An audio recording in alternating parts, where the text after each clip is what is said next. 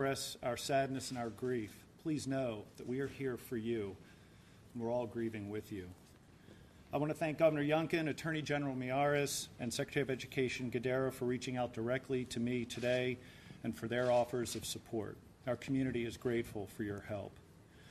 I also want to thank my colleague presidents at many, many institutions. Thank you for your messages of support. We know that you're standing here with us tonight as well. What happened here today is senseless and tragic. It's heartbreaking. Our anguish is felt so deeply because the entire Bridgewater College community is a family too. And that will be our greatest strength in the days and weeks ahead. Our students and faculty and staff will grieve together, and we'll take care of each other.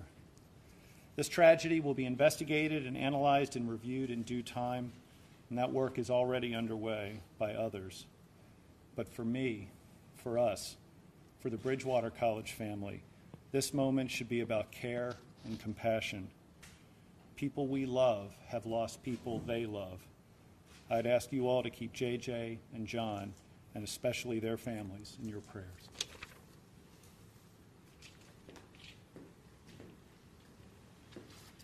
I'm Corinne Geller with the Virginia State Police, and we're going to provide you with an update on the investigation, which is underway by the Virginia State Police Bureau of Criminal Investigations Culpeper Field Office. The incident began at approximately 1:20 Tuesday afternoon when a Bridgewater College police officer and a Bridgewater College campus safety officer responded to a call for a suspicious male individual located on the grounds of Memorial Hall here on the Bridgewater campus. After a brief interaction with the man, the subject opened fire and shot both officers. The man then fled on foot.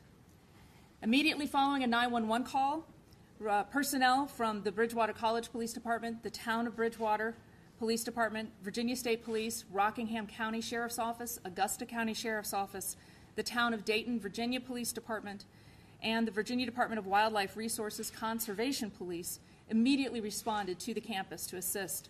Search efforts were immediately underway across the campus. A man fitting the shooter's description was located on Riverside Drive off campus in the town of Bridgewater. He then waded through the river and onto an island in the North River, which is located also in the town of Bridgewater. Harrisonburg Police, Rockingham County Sheriff's Office deputies, and Virginia State Police special agents took the individual into custody without further incident. The man, identified as Alexander Wyatt Campbell, 27 years of age, was suffering from a non-life-threatening gunshot wound. He was transported to the Rockingham Memorial Hospital, where he was treated and released today. Now, State Police, we're still working to determine if he was shot by the Bridgewater College police officer or if he suffered a self-inflicted gunshot wound. Multiple firearms associated with Campbell have been recovered as evidence in this ongoing investigation. Campbell's last known address was Ashland, Virginia. Virginia State Police, we have charged Campbell with a total of 4 felonies, 2 felony counts of capital murder, 1 felony count of first-degree murder, and 1 felony count of use of a firearm in the commission of a felony. He is being held without bond at the Rockingham County Jail. We are also asking anyone out there or on campus who has any information about this incident, any information about Campbell, or who may have videotaped or took photo images of this incident, to please share that with State Police. And we have an email address of VSPHTCS.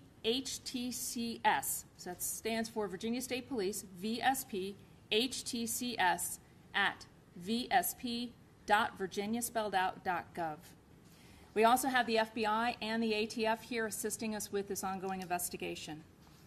And despite the valiant efforts of those officers who responded to the scene and of the paramedics, unfortunately, the 2 officers did succumb to their injuries on campus.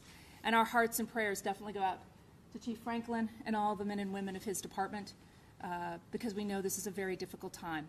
And of course, we have many of the agencies represented here today. You will see they're wearing the black band over their badges, and that is out of respect and care for the officers themselves. At this time, we will take some questions. Was he a student here? Yeah. Fran, why was Campbell initially considered suspicious? Because he was in a location that he shouldn't have been, and as a result, some employees noticed him, actually startled him, and that's when they notified the campus police that they had an individual that shouldn't have been at this location, and that's why they responded. Was he a student? We're not commenting on his status as far as related to the university. When you say that you recovered weapons, is that here at the scene or at his home? The weapons were recovered during the course of the investigation here on campus and off campus. Can you say how many? No, we're not releasing that at this time. Was he seen with those weapons when those initial persons saw him? That's still part of the investigation when we're working and getting those witness accounts. And one reason why we are asking for folks to come forward if they have other photos of him. Obviously, he fled on foot, so he was out of sight for that time period. But during the course of the investigation and retracing his footsteps is what's led us to locating those weapons. Did he appear to be intoxicated or under the influence of drugs? At this time, I don't have that information right now. Where did the 911 call come from after the officers were shot? We actually received several 911 calls. They come into, and I'm correct here, the Rockingham County dispatch comes into there, and of course we're still sorting through those. It was right in the middle of the day here on campus, and so we did have several people who heard and of course witnessed it and immediately called 911. When you say he should have been there, what do you mean by that? That will probably come out in the days to come, but at this time he was not supposed to be in this particular location associated with Memorial Hall. And we always tell folks, if you see something suspicious, let others know, which is exactly what they did, and we're very appreciative of that. Is he known to campus police or local police? We're not going to comment on that at this time. Do we know a motive at this time of why he did this? No, that's still under investigation as well. Did officers have a chance to defend themselves, or how did that initial interaction go? That's also part of our ongoing investigation, is to determine, like I said, we still don't know at this point if the gunshot wound was, an exchange between Campbell and the officer, or if it was self-inflicted. So that's still very much, we're only a couple of hours really into this investigation. We have multiple scenes, obviously, from when the shooting occurred and from where he was taken into custody. And so therefore, it's still a very complex and very active investigation at this time. Did you say where he was shot? We're not releasing that either at this point. So Once just he was on this non-life-threatening. island, if you will, across the river, how was he brought back to shore? Was he enticed, or did investigators go and get him from that area? They went through the water. It's only about knee deep, and it's very shallow. So they actually, I think there's an image floating around of him on the island with several law enforcement. They responded, went through the water, and took him into custody without further incident, and simply walked him back. Was he still armed at that point? We're not commenting at that at this point. Is it known how he got to campus? Was there a vehicle recovered? We're still looking into that as well at this time. As far as you know, just the one guy involved in this? Yes, right now, based on the evidence we have at this stage in the investigation, this was an isolated event and only involves Campbell. What agency shot at the suspect? I'm sorry? What agency may have shot at the suspect? What agency shot him? Yeah, the only encounter he would have had, no other officers who responded discharged their weapons in the course of this entire event. We're still trying to determine if there was an exchange of gunfire between the Bridgewater College police officer and Campbell. Mm-hmm. Do we know what his connections are with Bridgewater, since he was all the way from Nashville? We're looking into that as well. At the time of the interaction, was campus, bustling, pretty busy? It was about lunchtime, or? I don't know. Dr. Bishop, if you want to refer to what your campus is It was like. a typical day of classes. So lots of folks outside. There was in class at that time, so mostly would have been in classes, but there are always people walking around. Dr. Bushman, can we ask you some questions? Sir, If if you you want can to step up closer.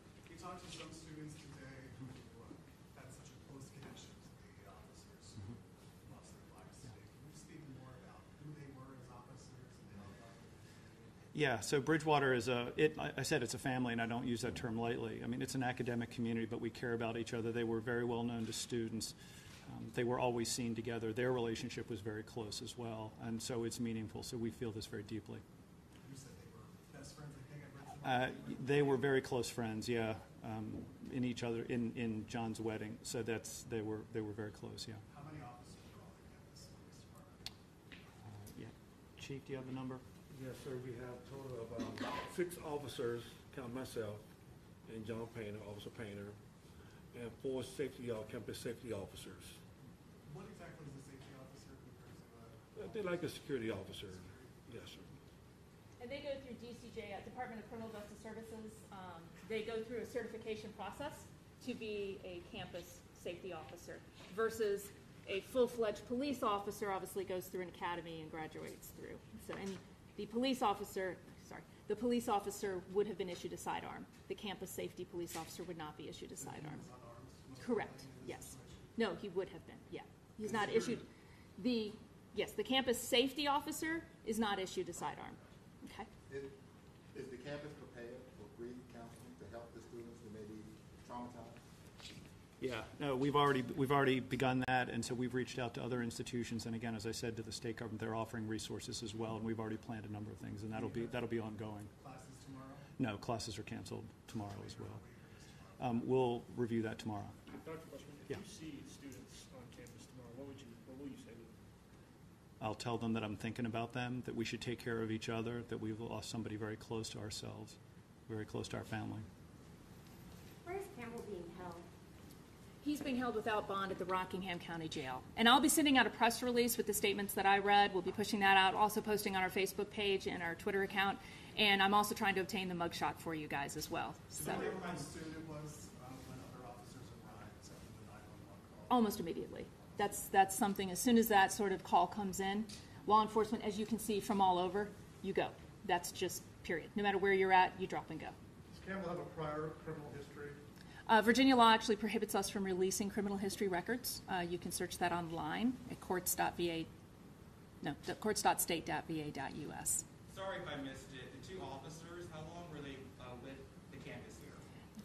The chief is actually going to be placing a statement on his Facebook page, and that has some biographical information for you on that. Okay. Do we know the types of weapons that were used in this shooting? We do. We're just not releasing that information at this time. So, okay. One more question. Yes. President Bushman, if you will.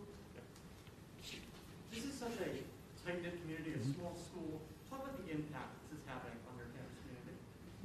Well, we're just a couple hours into this. It is heartbreaking. It's taken us all back, and right now I think we're caught up in the moment, making sure we take care of each other and especially take care of our students, our campus police and safety officers, and the families involved in this. But this is going to take some time. But that is our greatest strength. We will take care of each other, and that's how we'll get through this together. Thank you guys so much. We appreciate your call. I said I'll be pushing that out by email through our distribution list, and of course posting on our social media as well. That'll be our last update for tonight. We won't have any new information to release tonight. Okay? We'll follow up tomorrow with any new information. Just one question about clarity about the charges. You said 2 capital murder Correct. counts, 1 first-degree murder Correct. count. 2 officers shot, so why just 1 first-degree murder count? That's the charges that we've obtained at this point in consultation with the Commonwealth's attorney for Rockingham County. Okay? What And charges? just quickly, No, those charges have been placed. He has been charged with that. the incident happened outside, yes? Correct. Were there at any point any other students in and around the area that could have been in danger? I do not believe so, based on the information we have at this time. Fortunately, it just happened in that nexus. I'm sure maybe the chill of the day helped not have as many students out on campus. But the encounter was very isolated to that specific location, and as soon as the shooting occurred, he fled on foot.